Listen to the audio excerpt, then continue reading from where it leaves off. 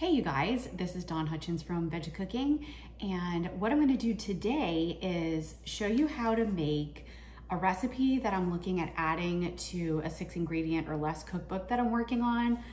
The original recipe, or the original cookbook is this Time and Dime 6-ingredient or less. It's saving strategies, basically like time saving strategies. So it's satisfying 6-ingredient or less, and I have it on Amazon, but I think it's a little confusing because it goes with another book called Time and Dime, but people didn't realize this is a 6-ingredient or less cookbook.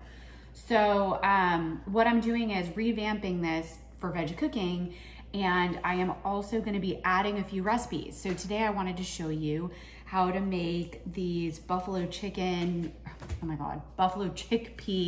Pinwheels. So it's kind of a take on buffalo chicken pinwheels. So this is just a plant-based version. And what I like about this version is chickpeas have fiber, and the only way you can get something that has protein and fiber is in plant foods. So let's go ahead and get started. I'm gonna show you how easy this is, and it's gonna be 6 ingredients or less. All right, so the first thing you're gonna need is a cup of cooked chickpeas, and then we're gonna add some cream cheese. I'm using this Kite Hill cream cheese. And so what we're gonna do is start with maybe 1/3 of a cup. So let's see how this goes. Now, the very original recipe that had chicken in it called for 6 ounces, which is almost a whole container of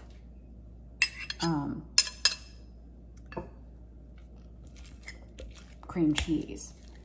So you just mash this in, okay? Now, I'm using a spoon, but you can use a potato masher as well. In fact, that's what I have off to the side in case this didn't work great. But if you don't have a potato masher, you can use just a fork or a spoon. But this seems to be going pretty well, so I think we should be okay with this. All right, now what we're gonna do, and I don't even know that you need more than that. That looks like plenty, don't you guys think? Okay, next thing we're gonna do is add some hot sauce. I'm using Frank's hot sauce because it's not too much. I'm gonna start with 2 tablespoons. The original recipe calls for 4 tablespoons. So let's see how this goes. I am a huge hot sauce fan. I was not in my younger days, but I sure am now. Okay, this is looking pretty buffalo-y. And we're gonna season with some salt and pepper. Okay, that looks pretty good, don't you think?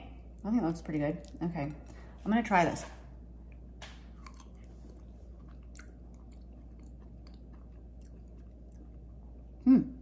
Ooh, that's good. Yeah, I think 2 tablespoons is plenty for this amount. Okay, next thing, we're gonna cut up some little green onions. And I'm using kitchen scissors because I do a lot with kids. And sometimes they're so young, they don't use knives, and especially if they're in our virtual cooking classes, they may not have access to the kid-safe knives. Okay.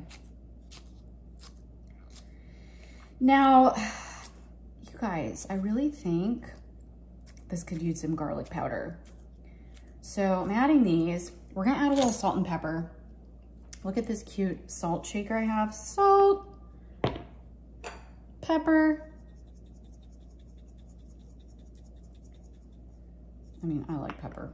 Okay, now let's add some garlic powder.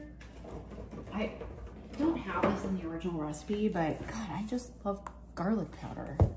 So I think we should use it. Okay, I'm just gonna sprinkle it in like that. So obviously that's not an official amount. And I'm gonna take my fork since I licked the spoon. Let's try this.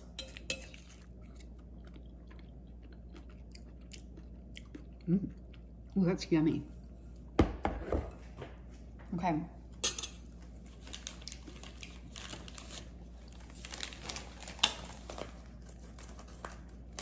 That is got a kick. And I'm using these bee-free wraps. Okay, so these are like gluten-free wraps. Not usually a giant fan, but I mean, I feel like they're not bad for gluten-free. So you're gonna spread it on.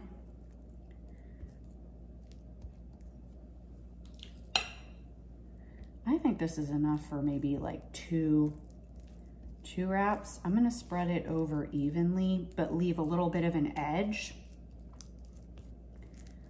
Make sure I mush down the, we could use a little bit more cream cheese, but I say taste it with a 1/3 cup. All right, so this is how much I have left over. I have about half the mixture maybe left over. And these are 6 wraps. It doesn't say how big these are, but all right, I'm gonna wrap this one, and then we're gonna see how this goes. I'm kind of trying to smush it to the edges, and then see how I left it at the very end. Oh, it's gonna come out here. All right. All right. Now I need my knife so I can slice it. These aren't really huge pinwheels.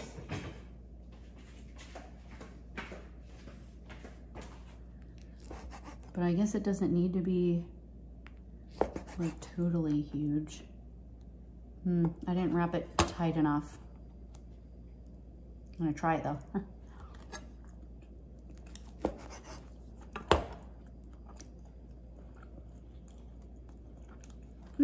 Good. Good flavor.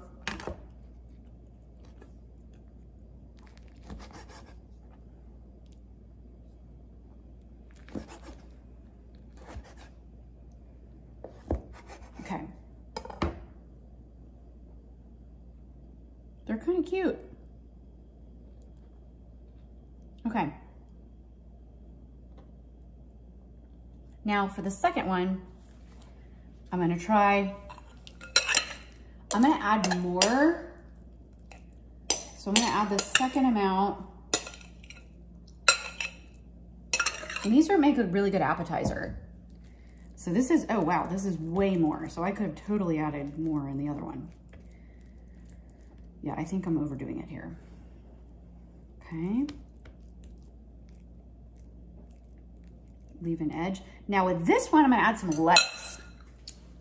So we're gonna try it with some lettuce.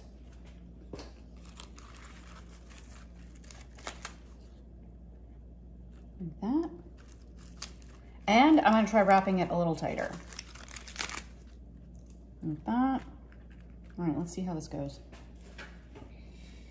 All right, tighter. Okay, wrapping it really tight.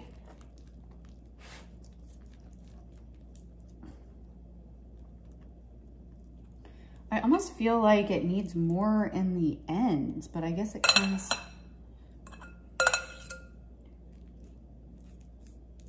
All right. All right, there we go. Well, that looks pretty. And slice it. That does look prettier, although it's kind of falling apart there. I'll put him aside.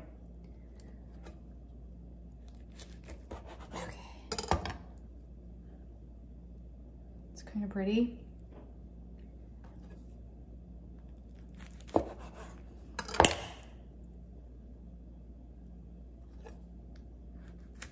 I'm cutting these a little fatter. That looks more like a pinwheel to me, right? I mean, okay, so I've got some adjustments I need to make on the recipe for sure. Well, there you go, you guys. Thanks for coming along with me in my recipe testing adventure. I'm really liking the lettuce in it. I think that looks really pretty.